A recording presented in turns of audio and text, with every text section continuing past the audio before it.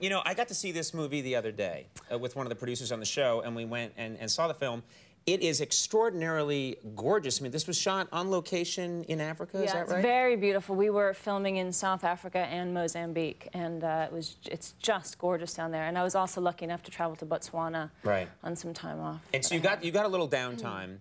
And did you go on a safari? Because people talk, but that's one thing I've always wanted to do is go to safari. Yeah, I had wanted to as well, and we had, my husband Paul was there with me, and we had our kids there. He's been on this show many times. He's been on the show before, and we went on safari, which is an incredible holiday with kids, I have to say.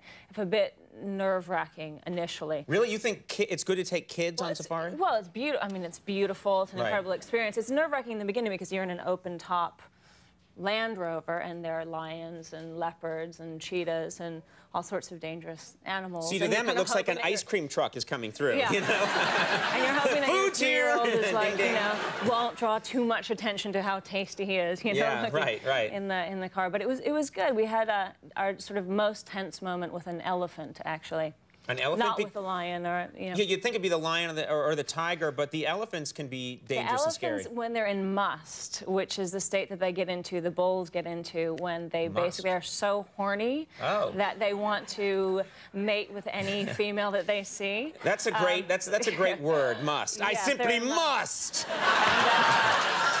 Or they want to fight every male that they come across. And so we came across an elephant in must, and he thought we looked appealing. And all of you together in a truck looked somehow like a female elephant to him. Hot, it's hot. And he came charging at us with his huge undertrunk. Ready to go. I love the term undertrunk as well. The kids are... Really, it's I can imagine. Look, Mom! And we didn't stick around long enough to see if he thought we were male or female. We thought we should just flee. I think when a giant elephant's charging you with his undertrunk, yeah, it's time to go. It's time to hit the road. Are they making noises that sound like they're horny? They do, actually. They have the glands are going, and they have like they're wet, kind of. Yeah. Oh, yeah, and they make noises, and yeah, it's, you know, sorry. It's interesting. It raises a lot of questions with kids, you know, and eyebrows and questions. Oh, the kids were certainly asking. The kids were with us. They were asking questions, and also, you know, you find yourself like at 4 o'clock in the morning, getting really excited when the ranger hears on his walkie-talkie that there are 2 lions mating somewhere. So. You know, you start rushing across the Botswanan wilderness, you know, to get there before it's over, and you start thinking, God, my kids are, you know, mating is basically a veterinarian for having sex. Yeah. And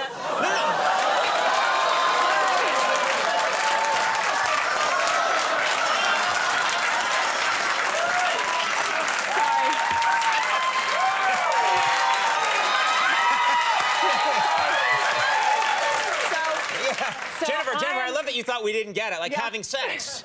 Come on!